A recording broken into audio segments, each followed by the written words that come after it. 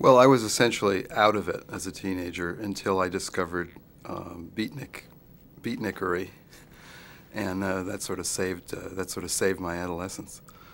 You know, the kids that ran the school, the heroes, the ones that everybody wanted to be like, the popular ones, were these crew-cut football players, and their cheerleader girlfriends, and that was the oppressive hierarchy that dominated everything. And then when we discovered Allen Ginsberg and jazz and black people and stuff like that, we carved out our own little empire. It was a way of rebelling. Yeah, it was a way of, well, the big word then was conformity. That was one of the great threats. Everybody was worried about conformity, and everybody was, and then so you wanted to become a nonconformist. You knew that a certain kind of shirt that all the other guys wore, that had a button here and a button here and another button back here, that was the kind of shirt that you were supposed to wear. You knew that the certain details of haircut, you were supposed to have, whether you had a little wave that went up here like that, or whether you had a flat top, whether your hair was cut square. There were all these ways of being, or not all of these, there were actually very few. You knew what they were. You knew you weren't supposed to be a brain, and yet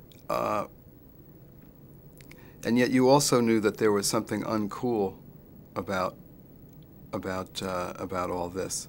I mean, this was a period. We're talking about a period when the idea of mass bohemia had not been invented, when there wasn't a mass rebellion. There was a kind of there was a quiet resistance to a great, huge, bland, uncooked muffin of a culture that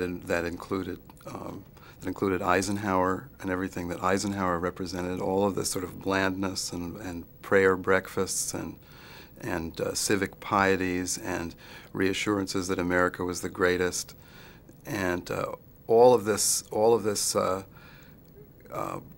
great bland piety that was just kind of sitting there inertly, and it was incredibly boring.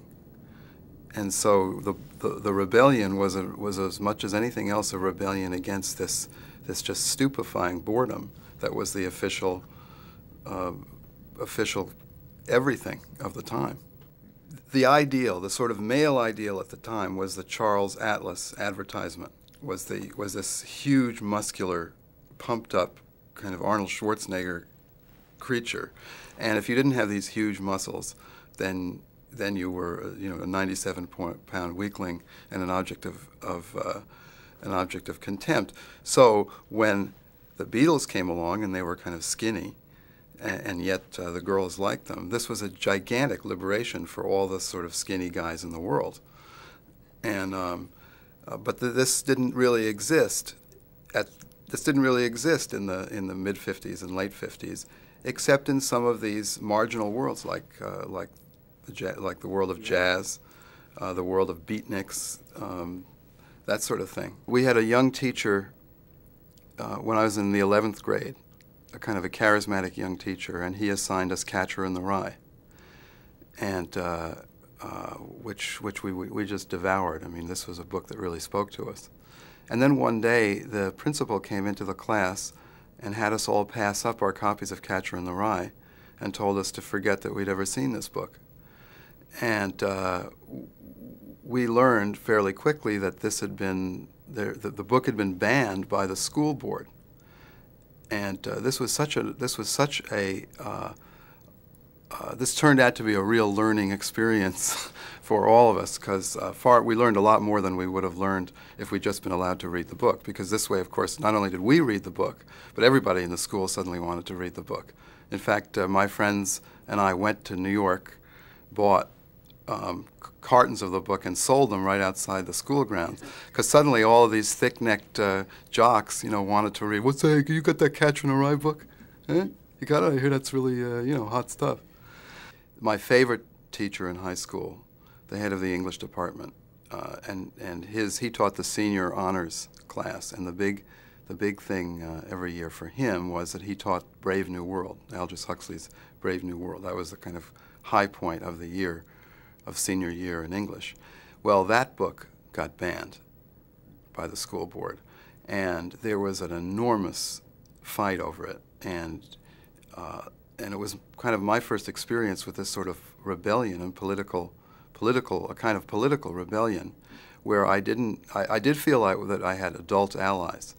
We all wore black armbands to school to protest the banning of this book, and it was just a wrenching experience for this teacher whom we loved so much, who saw his livelihood threatened and his everything, his whole life thrown into question by this horrible controversy.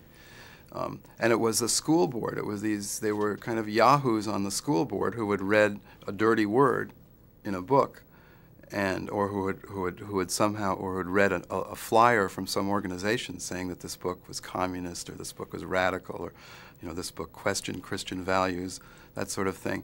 And suddenly the book would be yanked.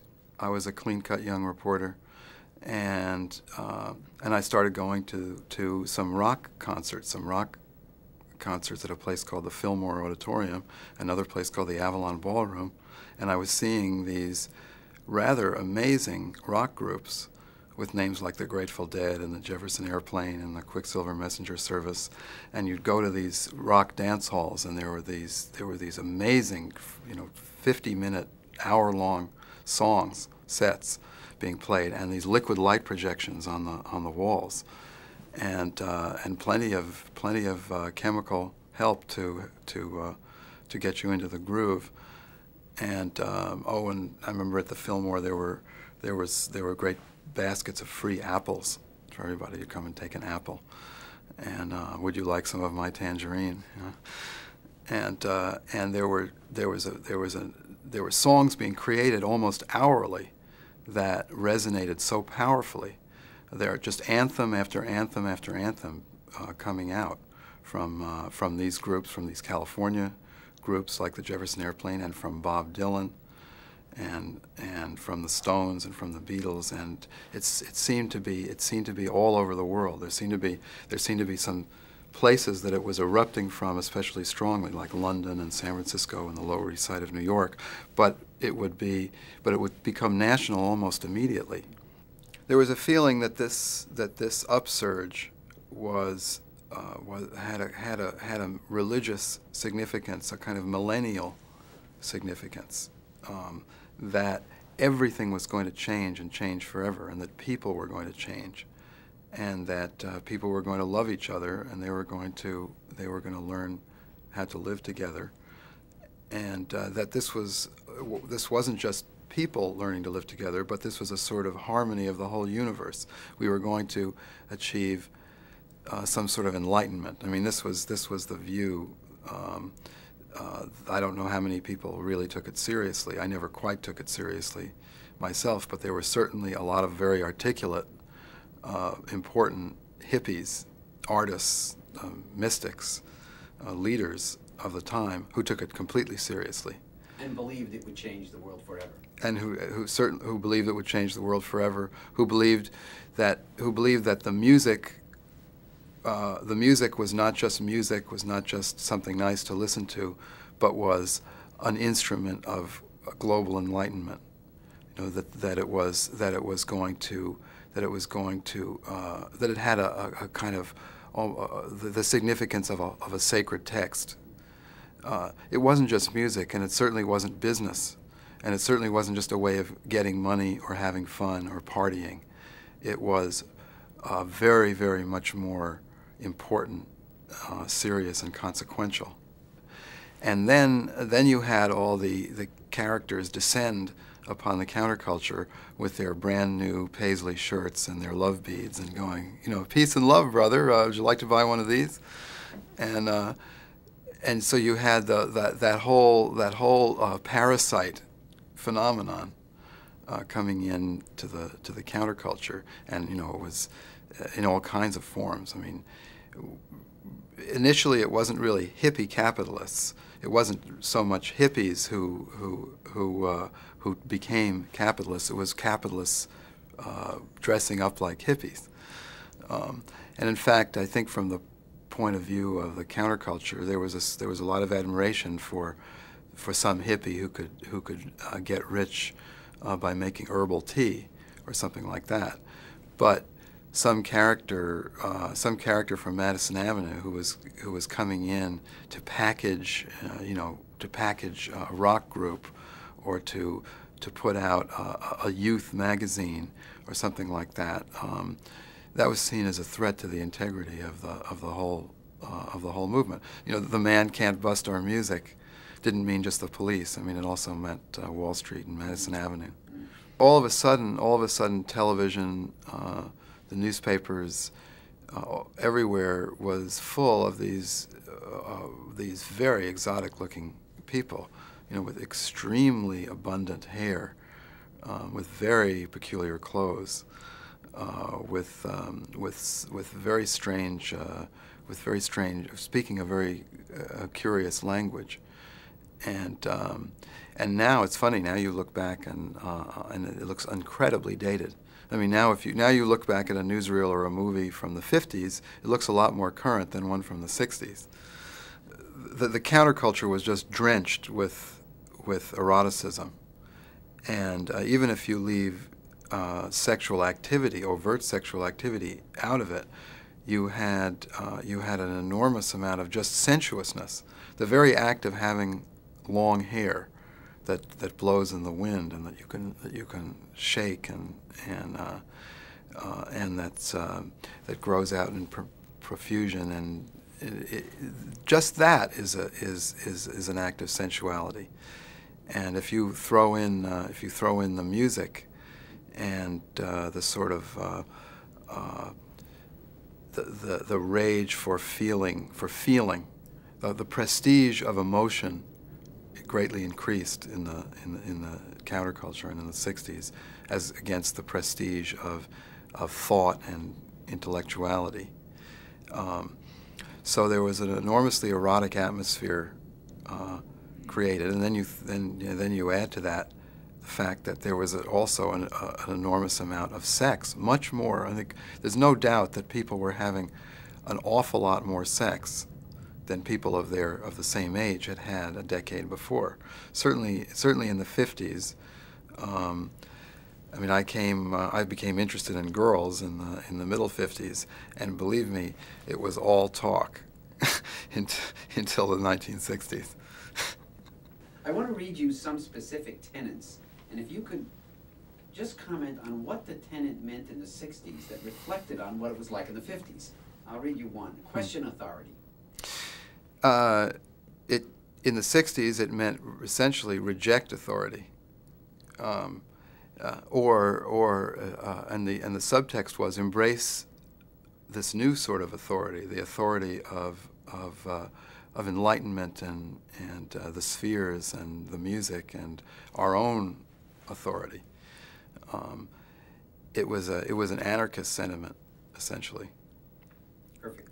Do your own thing is another one. These were common phrases. What did do your own thing mean? It meant create yourself. It meant don't fit in to one of the preset patterns that's been prepared for you. That's a trap. That's a game. Invent yourself. Be true to yourself. Learn what you want to do and do it. Tell it like it is. What does tell it like it is mean? It means, tell it like it is means be truthful. It means forget about the official version. The official version's a lie. Find out what the real version is and tell that. Everything isn't okay. So tell it like it really is. Don't tell it like somebody would like it to be. Tell it like it really is. A fairly radical notion at the time. all you need is love. Who said that, and what did they really mean that? Well, you know, the Beatles said it, but the Beatles were just repeating it. Everybody had been saying it. I mean, everybody who was a hippie. It meant that love and the harmony of people was going to change everything. And of course, that was something that a lot of more tough-minded radicals, as well as people who could totally outside the counterculture, could see was nonsense.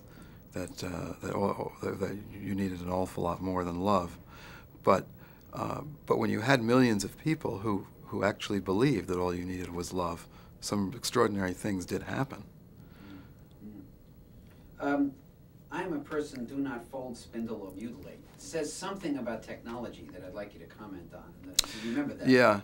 Well, the 50s, the mass education that was a great accomplishment of the 1950s. I mean, this do not fold, spindle, or mutilate comes from Berkeley and comes from the University of California and the free speech movement of the very early 60s, of 1962, I guess, 63. And it means I'm an individual. I'm not just a standardized category. You know, don't turn me into a card with a bunch of little holes in it. I'm a human being. I'm a person. I'm me, and I'm unique. And it's really a reaction to the mass education of the 50s, which necessarily treated people in categories and in masses and herded them from place to place into huge lecture halls. Don't fold or spindle or mutilate meant treat me like a person. I insist on being a person, an individual. Yet there also is an anti-technology bent to that. If you could just talk for a minute about that. I mean, that was a factor that's negative, really, about the counterculture. Yeah, well, it's a factor that was is certainly now seen as negative about the counterculture. It remains to be seen whether ultimately it's a negative factor. Certainly, there was a need for a correction in our society's single-minded worship of technology. And of course, as many people noticed at the time, here was a group, the hippies, using amplified instruments and all kinds of technological advances to put across an anti-technological message. But there was part of that anti-technological message was based on a feeling that the needs of life had been taken care of, and that we weren't going to starve no matter what happened, and that we could get along without so much excess. That money would always be available was what I remember. Money would be available. There'd always be enough to get by. I mean, there'd always be enough so you could get a place to live and something to eat, and and a couple of joints to keep you happy. And that you didn't need so much. I mean, there was this side of the 60s and the whole all you need is love side and the anti-technological side is what's now viewed with the most contempt, I think, and is the most ill understood part of the 60s. We can understand the part about, wanting to have justice and equality and civil rights and even the anti-war part of it and wanting to have some better music than was available earlier, but all of this idea of all the anti-technological aspect of it, we just look back on that with puzzlement. It was like, who's going to pay the bills is how we look at it now. The media reacted initially quite positively because this all seemed very benign and it all had to do with love and being colorful and that sort of thing. But rather quickly, it became frightening. I think parents were rather justifiably frightened because it looked to them like the complete destruction of any kind of certainty or structure or ambition, and that their children were going to get caught up in something that was going to leave them helpless and bewildered a few years down the road. I think the parents of daughters were more alarmed than the parents of sons. There was certainly an overtly anti-parental or kind of war of the generations aspect to all this, where people were urged to reject their parents, and even if the rejection was basically only verbal, and a matter of a bit of yelling, and yet Junior or the daughter was still, didn't drop out of college and was still sort of on track to a good middle class life later on, the hurt would still be there, and the fear would still be there. And for those whose children ended up dropping out of school, moving away, living in communes, taking massive quantities of drugs, speaking in an incomprehensible way, this was very, very frightening. And the reaction to the counterculture is at least as powerful a legacy of it as the counterculture itself.